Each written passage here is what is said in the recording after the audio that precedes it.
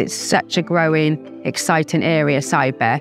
The threats are changing externally all the time. I'm just looking forward to be in something that's real and dynamic and growing and just making a difference as well. Cybersecurity to me is about information security. It just so happens that it's now mainly in that cyber world where we keep that information. What you're doing is going to affect the citizens of the country. The impact is going to be massive, but at the same time, it's going to take its due course, and you have to be willing to hang on to that because you're contributing to that. Most people would assume that you'd have to be quite technical for the role, but it's in fact quite the opposite. Your knowledge base only has to be sort of this deep. It has to be quite wide. I personally didn't have a technical background when I came into this role, and I learned all those skills here.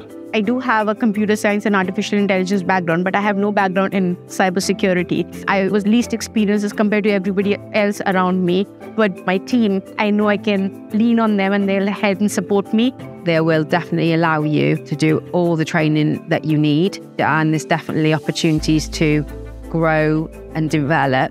I would say that there's unlimited possibilities. I remember I was probably 6 months into the job. I just decided to put the radio on and they were talking about a piece of work that I'd recently done. And I thought, I worked on that. It was just really interesting to hear something you had actually worked about on the news. You as a government employee are working on something which affects the lives of all the other people in the country, and hence you have a responsibility.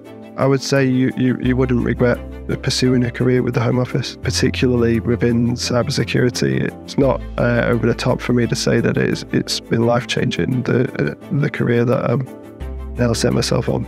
You're delivering things which are real and impactful to their sort of day-to-day life. So being a public servant is really important to me.